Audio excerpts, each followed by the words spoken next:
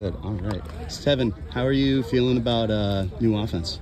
New offense, I'm loving it. Coach Dillingham's getting a lot of the running backs in the passing game, but I feel like all of our new running back core that we're strong at. So, that's something I'm looking forward to. Any thoughts on Sean Aguano coming back and just having that continuity that was able to maybe propel everybody to feel confident about this year? For sure, especially last year, since obviously became the interim head coach.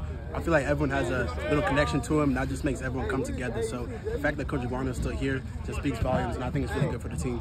How do you feel about all the depth in the backfield that you're going to be having to compete against to get those reps? It's healthy competition, and I love it. More competition, the better.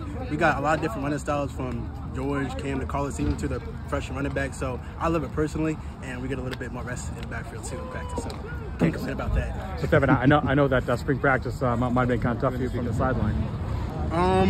It was definitely hard because I'm more of an in-person learner, so it was harder for me to get mental reps. But it's something I've been practicing on, and the fact I didn't do spring, I'm more juiced up for the fall, and I'm just ready to go.